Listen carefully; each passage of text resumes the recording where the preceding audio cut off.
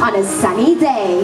Alright, we're going to decompress the beat as we switch gears from hyper to mellow. Here we dive to the warm waters of the Caribbean.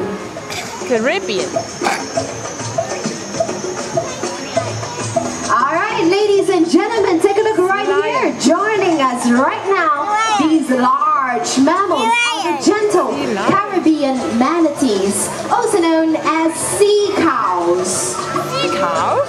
So, what do they eat? They're sea cows. Seagrass, that's right. Now, do you know that adult manatees spend 8 hours a day grazing over 60 different plant species?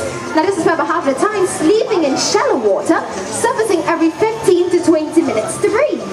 So let's see, that's half of the time sleeping, a quarter of the time eating.